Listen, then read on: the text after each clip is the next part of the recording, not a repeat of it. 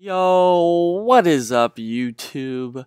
Welcome back to the channel, and today we are starting a Buffalo Bills franchise, as you can tell by the title of the episode. Wanted to start another Madden 19 franchise in Madden 17, I believe. Maybe that one was called Madden 25. I can't quite remember. I did a nice Minnesota Vikings franchise where we went a few years deep, I believe 3 years, and I ended up winning the Super Bowl.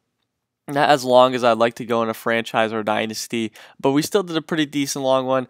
But last year we did a Miami Dolphins one that only went about 6 or 7 weeks, so I was very disappointed in that. I got around to trying to get back in the franchise at the end of the year last year, and I kind of want to make videos over it, but it was already too late in the year for me to really come back with the Dolphins one or make a new one and go very far in that one as well. So I told you in the last episode, the channel update video, is between the Bills and the Colts, and I did have a comment for the Bills that you guys wanted to see that one, which I'm totally okay for because the Colts had their QB situation figured out in Andrew Luck, but the Bills, on the other hand, that is tough with Nathan Peterman and Josh Allen. I'm not quite sure who I'm going to go with, but we'll have to find out as this series goes along if either of them are going to be our future QBs, or if any of them will play any part of the future of the Buffalo Bills.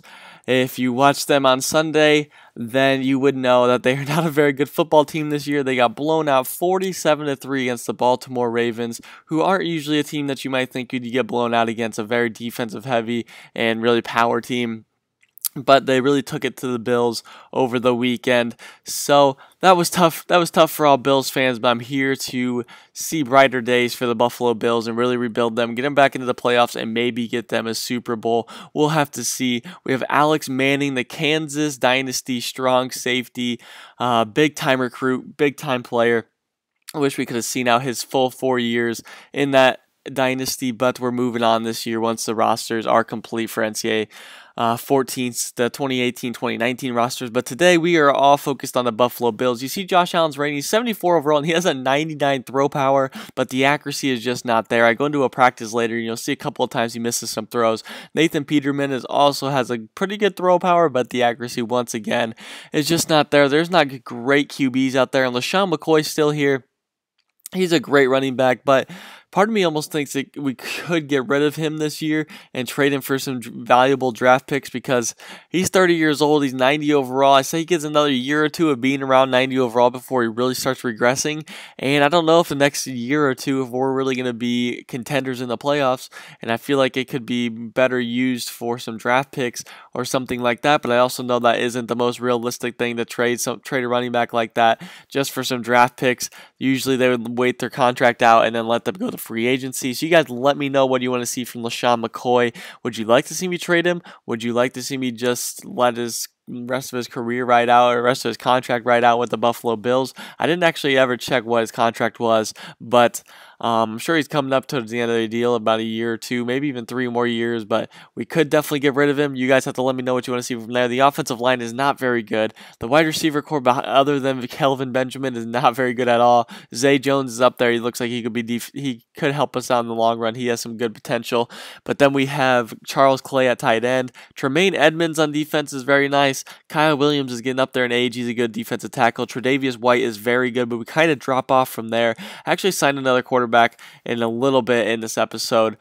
Just went off the practice squad. Looked like a decent guy, but I'll explain him later. Tre'Davious White is going to be very nice to have, but the rest of them I'm not quite sure about. Micah Hyde at free safety and Jordan Poyer at strong safety. The safety positions are locked down, and that's very nice to have, especially here in the near future. But right now, if I had to say what we need to improve within a year or two, was probably the quarterback position.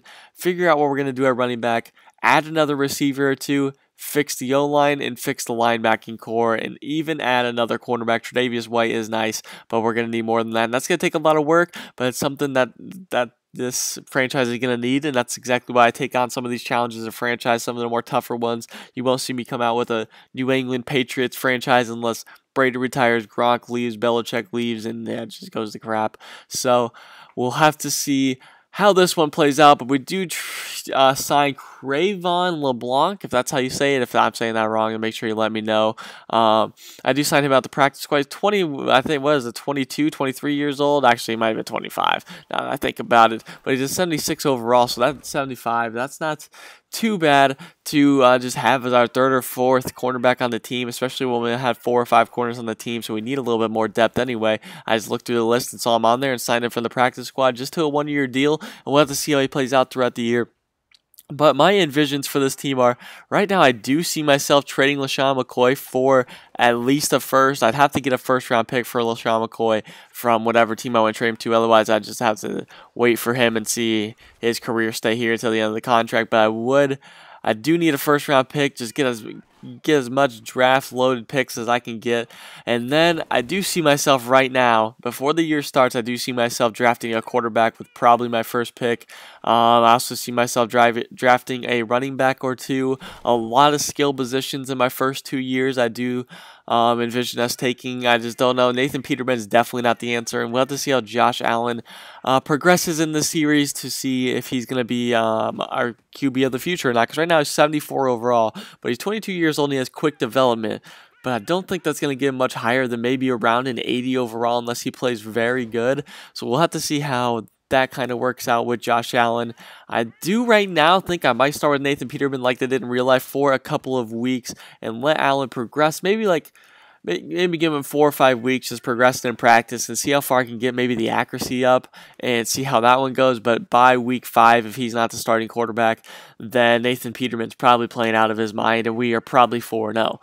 That is probably what's going to have to happen if Josh Allen doesn't start by week 5, but I do envision him starting in week 5 for all of you guys wondering. But right now I think I'm going to start with Nathan Peterman. LeSean McCoy I'm going to keep for a couple of weeks probably, unless in the comment section you guys tell me you want to see LeSean McCoy go as soon as possible, which is understandable. If you guys do, make sure you let me know who I should, or if I should trade him right away, wait towards the trade deadline, and what you think I absolutely should have to get back for LeSean McCoy. I'm thinking at least a first round and probably another 2 picks. One that can't be later than a 3rd round, and then another one that's just kind of a dump, like a 5th or 6th round pick. So a 1st, a 3rd, and a 5th or 6th for a 30-year-old Sean McCoy, I don't think would be that bad, especially when we're in quite the rebuild right now.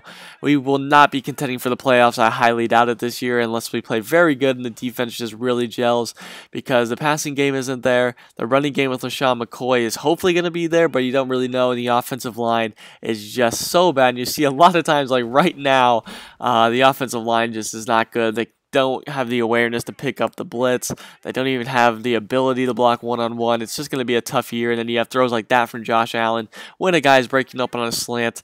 That could make this a very long year. But that's what we're here for. We're here to rebuild the Buffalo Bills. And for all you Bills fans, I'm here to rebuild the Buffalo Bills for you and give you some enjoyment to watch. I am going to use Mr. Hurricane sliders for those of you wondering. I always need a good slider set. As you see, Josh Allen actually shows some mobility here. I'm not quite sure if that was a catch or not. But I'm using Mr. Hurricane slider set because he usually gives me good sliders throughout every single year, and I watch his franchises and they seem to play out very well, get some good storylines too, and that just always seems to happen in our franchises and people's franchises. You just get some crazy storylines that you won't get if you just play a 1-year franchise and then that's it, you just go win a Super Bowl. So that's what I'm excited to do for this series, is to bring you. But if you do want to know the slider set, make sure you let me know. I'll bring it before I start week 1 episode. I can show you guys all the sliders. If not, go to Mr. Hurricane's channel. He has his episode 1, I believe, of his Dolphins franchise, which is actually weird because I did the Dolphins last year. I actually tried, and they should be on there. If they are not, then I will definitely put them in the comment section or in the next video. I'll show you. I do put them in at the end of the day. But that is the end of the day after you see Kelvin Benjamin make this incredible catch. So I hope you guys enjoyed today's episode. If you did, hit the like button. If you're new, subscribe. And as always, I'm out. Peace.